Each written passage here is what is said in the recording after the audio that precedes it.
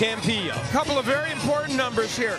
Gabriel Campillo stands, he fights very tall, and he has the edge in height and reach. For him to be effective against what is terrific pressure from Tavoris, Cloud, he's going to have to use both that height and reach and pot shot from the outside. And the unified rules for tonight's fight. Familiar to most folks, no standing 8, no 3 knockdown rule in effect. Only the referee can stop the fight. The fighter cannot be saved by the bell in any round in this fight. And the fight would become official after 4 rounds if there's a clash of heads and they have to stop the fight, and then they would go to the scorecards after 4 rounds. So we're ready for our first bout of the evening, the IBF Light Heavyweight Championship on the line. So let's go to the ring for the formal introductions from Jimmy Lennon Jr. Ladies and gentlemen, a very good evening to you and welcome to the American Bank Center here in Corpus Christi, Texas. As we have a big night of action coming your way, and it's all brought to you by Goose and Tudor Promotions in association with Corona and Showtime. This World Championship attraction is also presented in conjunction with Don King Productions and Samson Boxing and is sanctioned by the IBF President Darrell Peoples, Supervisor in Attendance David McCullough, along with the Texas Department of Licensing and Regulation. Introducing to you our 3 judges scoring from ringside. From Texas, Joel Elizondo. From Minnesota, Denny Nelson. And from Texas, David Robertson. Our 3rd man of the ring, the referee in charge of this bout, Mark Nelson. All right, fans, here we go. 12 rounds of boxing for the IBF Light Heavyweight Championship of the World. Introducing to you first, the challenger on my left, fighting out of the blue corner. Wearing red trunks with yellow trim, hailing from Madrid, Spain. He weighed in at a ready 173.5 pounds. His record stands at 21 wins, 3 losses, and 1 draw, with 7 wins coming by way of knockout. Currently ranked the IBF number 3 contender. Ladies and gentlemen, please welcome the former WBA light heavyweight champion of the world, introducing Gabriel Chico Guapo Campillo. And his opponent across the ring on my right, fighting out of the red corner, the defending world champion wearing tiger striped trunks. Hailing from Tallahassee, Florida, he weighed in at the light heavyweight limit of 175 pounds even. He is undefeated in his campaign with a record of 23 wins, no losses, 19 wins coming by way of knockout. Tonight making the 4th defense of his title, please welcome the defending and undefeated IBF light heavyweight champion of the world, introducing Tavoris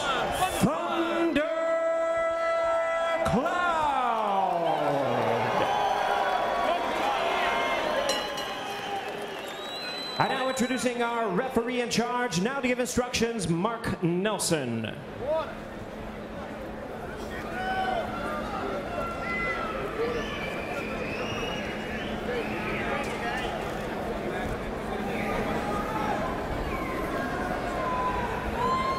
Back up.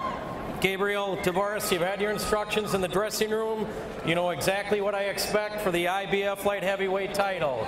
Give me a good, hard, clean fight and protect yourself at all times. Obey the bell. Touch gloves. Good luck to both of you. All right, we are ready. 12 rounds in the light heavyweight division for the IBF world title. And the challenger from Madrid, Spain, Gabriel Campillo. He said that Cloud is a very strong fighter, but doesn't have much technique, and he's not that fast. I will use fast movement and intelligence. Meanwhile, for the champion, defending his title for the 4th time, every fight I'm trying to get more fans and reach more people. He won't be able to hit me with a handful of rice. That sounds like an Antonio Tarverism, doesn't it? Round number 1. Cloud, normally a very fast starter.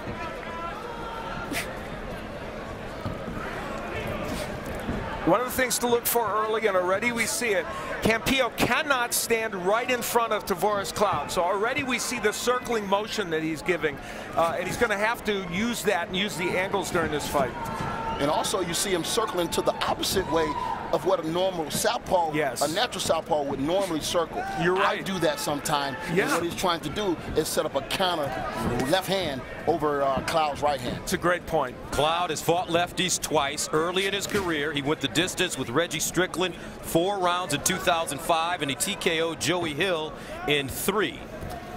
And that was a long time ago, and those were very novice left-handers. So we'll see how he handles a world-class lefty. Campillo, 9-year pro, ranked number 3 in the IBF at 175 pounds. He's 2-1 in world championship fights.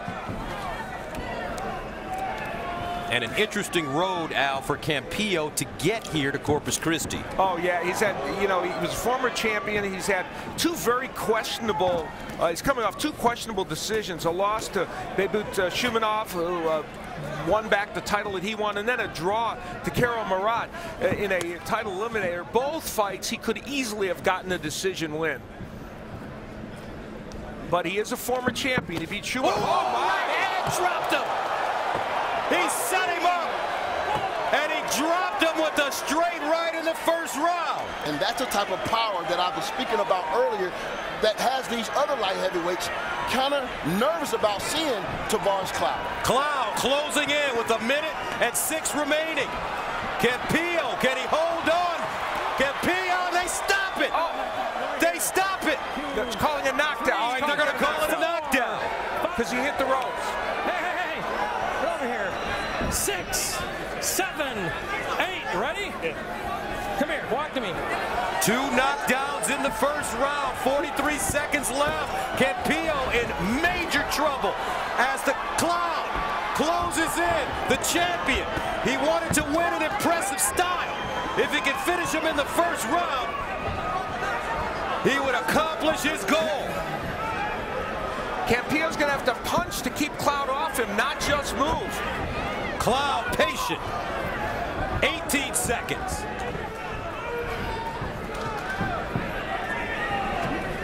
And what Campillo is not doing is keeping his range. He has the height and the reach advantage. But you see Cloud getting in close. It's going to be a long night if he continues to do that. Or a short one.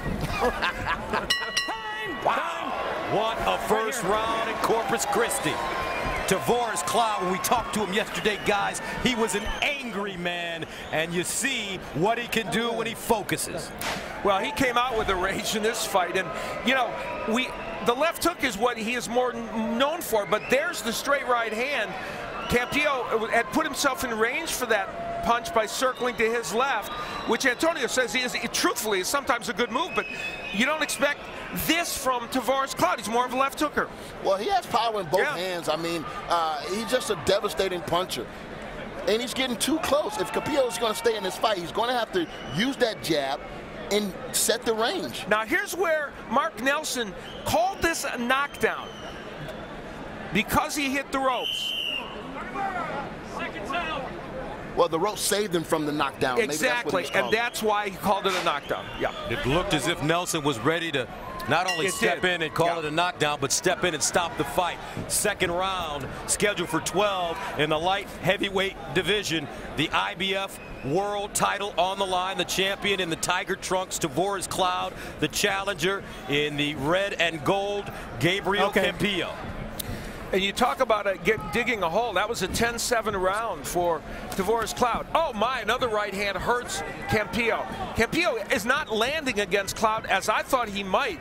Cloud's defense, excellent so far. It is, and he's allowing Cloud to counter everything that he throws because he's throwing it and he's leaving it out there. He's not snapping that jab. Neither is he snapping that straight left hand. You're right. So he's going to have to make some changes.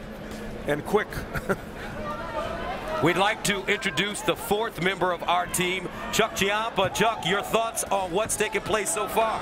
Well, Cloud has taken over completely. The reason he called that a knockdown was, as you said earlier, the ropes held him up. If he was not on the ropes, he would have gone down. It was a 10-7. He won the round, and 2 knockdowns would be a 10-7. And thank you very much. 1 minute and 50 remaining in the second round, scheduled for 12. Tavoris Cloud, very patient in the ring. Cloud coming off an 8th round TKO win against Yusuf Mack in June. But he hasn't been a consistent fighter. He fought only 6 times in the last 4 years, only 1 time in 11, 2 times in 10, 1 time in 09, and twice in 2008. Now, what's happened here in this round? All of a sudden, Cloud is going backwards and Campillo's punching a lot. It's as if he just decided to see how it would be, Cloud. It's interesting. And there's where Campillo's raking him over the coals. Well, you know what? That's the knock on Cloud. Sometimes he gets comfortable instead of finishing the job. You leave a guy around and a guy gets confident. You know, that's all experience. And right now, he's taking some hard shots. That's the Campillo we saw on tape. That's the Campillo that we thought was a tough guy for Cloud. All right, let's take a look at the show stat power punches early on. And you see that Cloud, of course, he's outlanded Campillo in power punches, but Campillo started to you know, narrow the margin now in this round, and Campillo's winning this round. Now, granted, he's down 3 points in this fight going into this round, but he has made a statement here in round 2. And you wonder, Antonio, for a fighter like Tavoris Cloud, after he's felt Campillo's power, you see starting the second round, he was moving backwards, and usually fighters that go forward, they don't know how to go backwards, especially if they get in trouble. Could that be an experimental situation for him? No, you see he's composed. I mean, he's doing a lot of things in there, but those punches are landing, they're landing crisp, and he's doing a lot of things, but right now he just needs to continue to put the pressure on. So let's go into the blue corner, the corner of Gabriel Campillo, and listen to our translator, Felix de Jesus. That was the round that we were looking for. You got to keep working the body inside and try to lift him up. You're going to win if you keep working the body. But you got to keep lifting up. Try lifting up when you go inside with the body. You see, he doesn't have anything else. That's what you need to work with.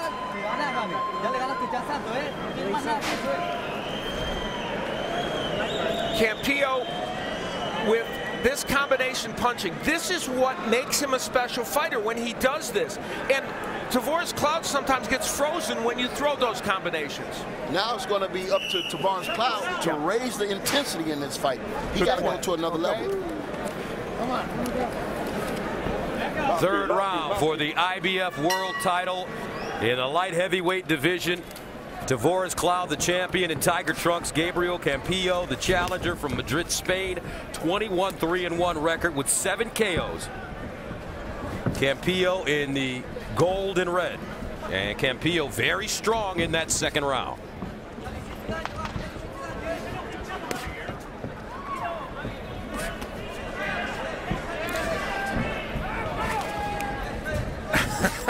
I love that tweet.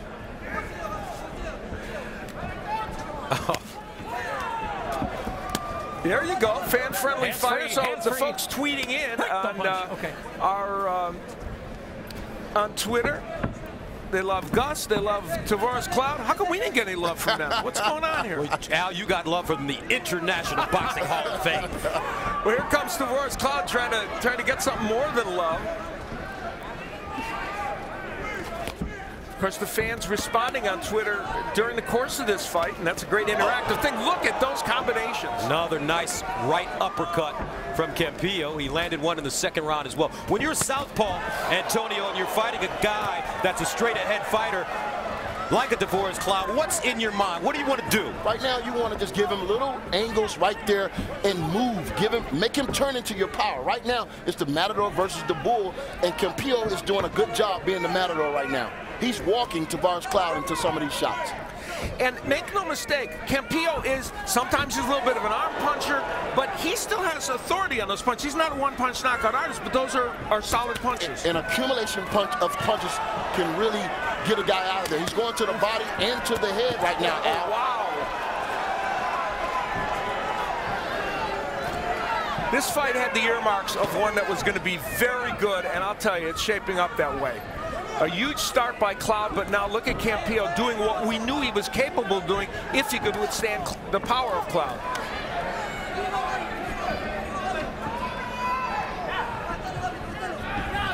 Campillo, his father worked in a chemical and metal factory growing up. He passed away 8 years ago. Didn't start fighting until he was 20. Had 25 amateur fights, finished with a 24-1 record, and he was the Spanish national champion. Now, he as a sparring partner, Campillo had Yusuf Mack, who of course is the man who just lost to Tavoris Cloud, and he was exclusively his sparring partner. Campillo is landing some very solid shots, and it looked like Tavoris Cloud's legs buckled a little bit there with one of those uppercuts that he didn't see.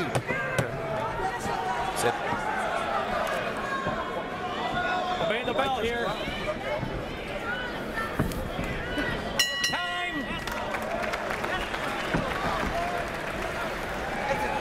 Third round coming to an end as Tavoris Cloud takes a seat on the stool. And Al, what are the keys for Tavoris, the champion, this evening? Well, to jab with conviction. I think the double left hook's an important weapon, even though he landed the right hand to hurt him, and we haven't seen that hook to the body and the head as much. And here's the third one. This is the most important one.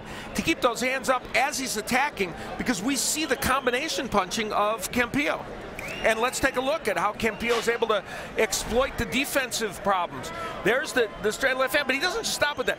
To land an uppercut from that far back is actually amazing, and then he makes him miss. And you made the point, Antonio, that the body work of Campillo is also impressive. Campillo is doing a lot of good work right now. He has Tavoris Cloud thinking about defense. This guy's hitting me now. I just can't walk in any kind of way.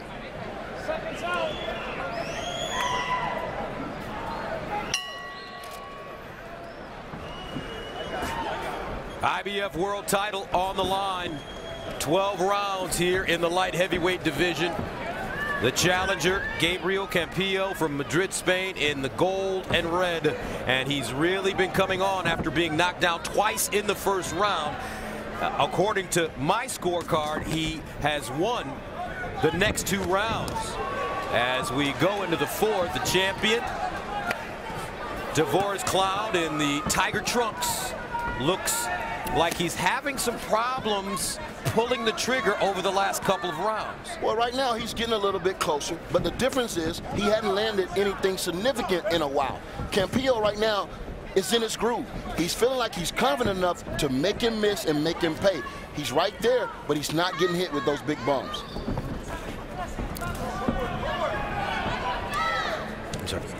All right, let's take a look at the power punches landed in the last round.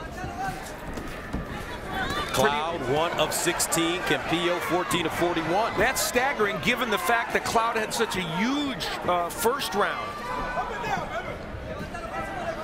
Now, Campillo has slowed his pace a little bit in terms of numbers of punches in this round, but still, as Antonio pointed out, Cloud's had a hard time landing the big punch. And in watching Tavoris Cloud fight, you rarely see him go backwards this much. No, that's actually puzzling. He almost started to do it in round 2 on his own.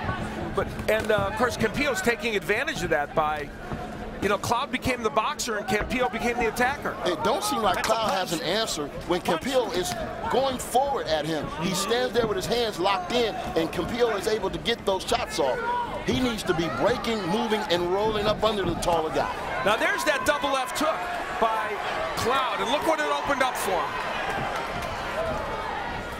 Cloud moving in, straight right hand to the chest. Campillo stepping off. That's the difference right there. Again, Cloud was in position, but he was not able to land those big shots. Campillo came back with some combination punches. This is an interesting round. Both men have done good work in this round. It'll be interesting to see how the judges look at this round. And I think Cloud has done one thing very well in this round. He started to rip the body with those hooks and bring it to the head. But Campillo comes with those great counter punches. And it looks like there's some blood coming from the left eye of Cloud. Hands free. Hands free.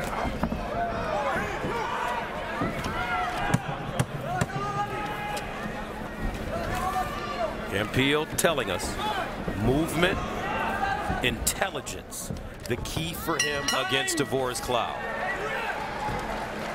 As Gabriel Campillo, Chico Guapo, handsome man is his nickname, sits on the stool. And what are the keys? Well, we talked about Campillo using angles. Just a little bit of lateral movement is enough. You can freeze Cloud with combination punching, and he's an excellent combination puncher, Campillo. We've seen evidence of that. No arm punches. He is getting more, I think, more behind the punches, Campillo, than he sometimes does. So he's starting to fulfill those keys. And there's a cut. Referee says that it came from a punch, not a headbutt. Yeah. Remember how you pull his hand down? Pull his hand down. Deep breath, don't panic. This is your fight. Corners out. So corners out. You dog, man. You dog, man. Louder here, guys. The 5th round scheduled for 12 for the IBF World title in the light heavyweight division.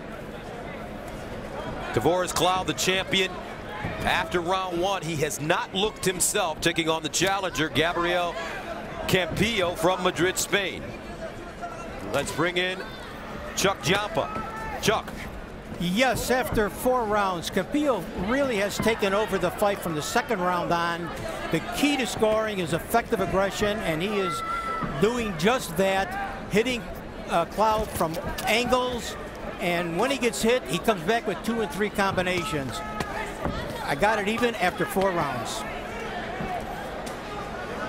And there was the combination punching again that Chuck just talked about. And, you know, one of the things that Antonio mentioned earlier that shouldn't go unnoticed, that while Cloud has done good work to the body, Campillo has also gone downstairs a lot, which could slow Cloud down a little bit. And the Campillo guys said they think Cloud fades after 5 rounds. I don't know that that's the case, but if they are right about that, then he's definitely going to be in a good position. What's very interesting is that Cloud was originally scheduled to fight a right-hander, but that fight fell through 3 weeks before it was supposed to happen. Yes, and it got switched to lefty, and as we pointed out, he's only faced a couple of lefties early in his career, Cloud, and I think this fight is tougher than Zolt or Day would have been. I felt it when they made it, and it certainly looks like it now. Work out. Yeah, coming into this fight, Al, you thought that this would be a very, very hard, tough fight for Cloud. I didn't see it on paper, but now I'm seeing what you were talking about. This guy. It didn't look like it in round 1, but yeah, I mean, I just think he's a very good combination puncher. And let's remind everybody, you know, Cloud hurt him badly in round 1. He could hurt him at any time in this fight and completely turn this around. Short left hook landing for Tavoris Cloud. Now, in that posture, I think Cloud needs to rip those shots to the body when he gets them close to the ropes and keep them against the ropes.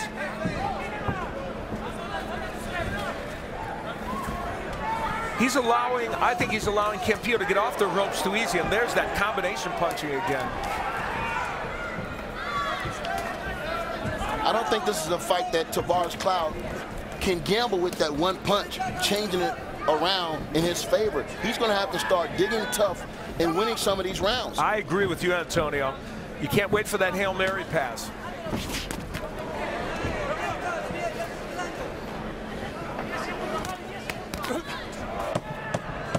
Coming to the end of the 5th round.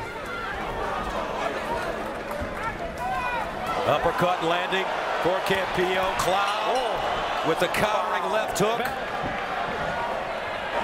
And a big smile as he heads back to the corner. Inside NASCAR returns to Showtime on Wednesday, February 29th at 9 with a 1-hour Daytona 500 special edition.